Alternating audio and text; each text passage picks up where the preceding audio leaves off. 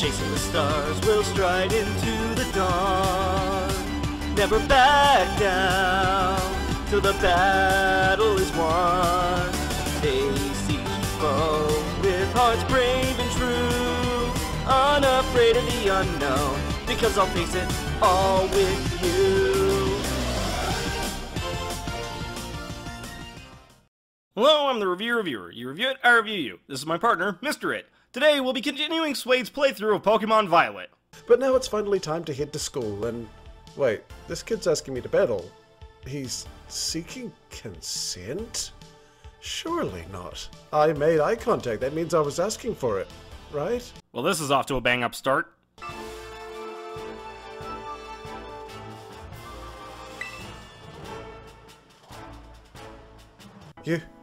You mean all this time it was just culturally ingrained systemic abuse? We never had to force our Pokemon to fight? We could have been friends all along? Whoa, now, let's not get crazy here. I think I need to sit down. Whew. Okay, let's get back to it. Man, this must have been how Americans feel when they find out hospital childbirth is completely free in New Zealand. You mean it's not free here? Me. Then it's another new Pokemon in a row with Fido here, who's cute, don't get me wrong, but Pokemon that actively look like food make me uneasy, like it wants you to bite it or something. And yet, none of the food Pokemon are the ones that actually get eaten. Weird. Hey, cool, a Routes. I like this line a lot, and I'm glad they got the fairy typing so there's some more cool-looking fairy types, but at the same time, I do have a bit of a hype whiplash after the very passionate fandom rose up around them. Me. Then before we hit the checkpoint, there's also nope!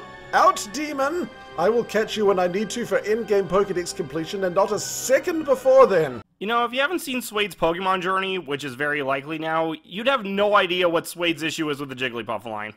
But pushing that forcefully aside, so this is the new TM system. Oh, I see, that's what all the weird crafting ingredients are for. That's kinda neat, although I feel like crafting busywork seems a little trend-chasey for my liking, even in Legends. At least you can buy the ingredients for LP if you're short. Suede, I hate to tell you, but that's the Sell tab. You can't buy extra ingredients, just get rid of the ones you don't need. And then I slide on over to the Pokemart. Literally. That's another major visual glitch. Let's just keep a counter and see how it stacks up, huh? With the trip through inner space and now this, that's 2 so far. Yeah, I don't think it's fair to compare a damn near game-breaking glitch to a quick visual hiccup. But yes, this is usually a highlight, talking to the folk, establishing the culture, invading their... No, none of them? I can't go into any of the houses in the first town? Where's my home invasion simulator? Dang it, I want to burst into a man's house and demand they trade me their Farfetch'd before smelling their bedsheets and checking their bins. Okay, it sounds bad when you say it like that, but I just miss being able to see how people live in this amazing world. And if I have to burst in their door and violate their right to privacy to do it, no, you got it all wrong. You're the one twisting this. I just wanted to turn on their TV when they aren't home and... Look, I get it, but personally, I'm not too bothered by it. Honestly, I never went into any building I didn't have to. Hi, my name is Suede. Hi, Suede.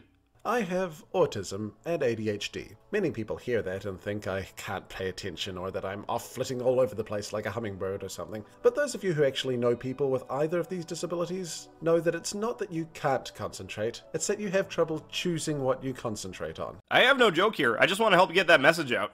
Case in point, I started out up that hill towards the school when I was struck by a thought. Ideas are a very dangerous thing. You know what? Having a male Routes I could evolve into Gallade along the journey would be pretty cool. I'll just quickly catch it now. Won't be more than a couple of minutes, right? Where the flip is that freaking bowl-cut pair of white parachute pants? I have never heard of Routes being referred to in such a manner, but God, I hope this won't be the last. I sure do love you, La Pata. You know I love you because you aren't in my sandwich right now. Hey, at least it didn't pull the landed a critical hit wishing to be praised thing. So then I realized that Routes was way too uncommon for me to farm, especially in a video playthrough. So I left it and properly began towards the... You sentient lime juicer, I curse your name! Okay, now I just need a list of these terms for Routes. This is amazing. May your children's IVs be suboptimal and your parents show up on Fur Affinity. May all your... Oh, hey, a Magikarp. Ignoring the, quite frankly, Shakespearean-level insults there, I don't think I've ever heard someone so fascinated by a Magikarp. And I played the app game where you just teach the things to jump. Oh, she wants a battle, huh? Yeah, hey, you know what? No. Wait, before you literally said... What? Oh, hey, Nimona. Yes, please, I could use a battle. Don't ask. You can't back out now! Cloth Alahil? Is this the first unambiguously dead Pokemon the player is allowed to eat? I mean, I know it's been confirmed that people eat Pokemon since Gen 1 with Farfetch, but I'm pretty sure the player hasn't ever been given the option to eat any. Well, I mean, I guess there's Slowpoke tails, but those weren't from dead Slowpoke. Wait, dang it, lots of crabs can grow their claws back, so maybe this is sustainably sourced cloth meat, so yeah, I probably just wasted your time. No, because now I wonder, do Pokemon give these body parts up willingly? I mean, they have some level of sentience, and they like helping humans, so... Well, okay, let's just put these niggles behind us and go get a nice, rejuvenating, and I can't afford a haircut. Well, you should have thought of that before you bought... food. Wait. After choosing to help out this girl, to be honest, it would have been nice if Game Freak used they here. Not even just because it's inclusive, there's no way your character could have known that that was a girl just by looking, and guessing is just a minefield. To be fair, the fanbase has been giving Professor Oak shit for not being able to tell at a glance for years. After showing up what I'm sure will be the latest TikTok dance,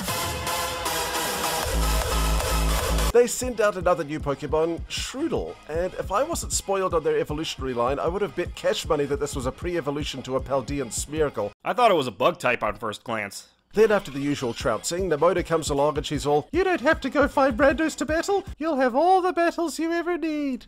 With me." She may not be a jerk, but she sure is throwing up some red flags, let me tell you. Oh god, she's gonna start deleting all the other trainers from the game files. I'm sorry, but after Mega Evolutions and even Gigantamax, this just seems like a real downgrade. Sure, the crystal is pretty, but the emblems on their heads just look really goofy to me. It looks like she snatched Simipour's wig. And if nothing else, it just makes them look top-heavy. They nailed the unique boarding school feel of posh but still cozy with a sense of pure potential and tight community that I fell in love with in Final Fantasy VIII, entered into a serious relationship before hitting a messy divorce with the Harry Potter franchise. Why Hatsune Miku?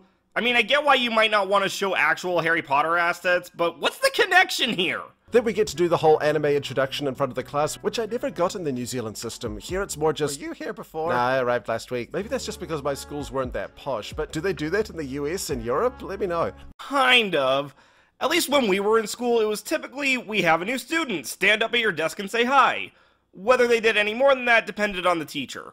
Then there's a story about Charcadet. No wait, Charcadet, yeah. A fire child Pokemon who has to choose between two sets of armor. I'm guessing that's a pseudo-legendary I'll meet later. Not really, it's a pretty basic mon, though I find it very difficult to track down.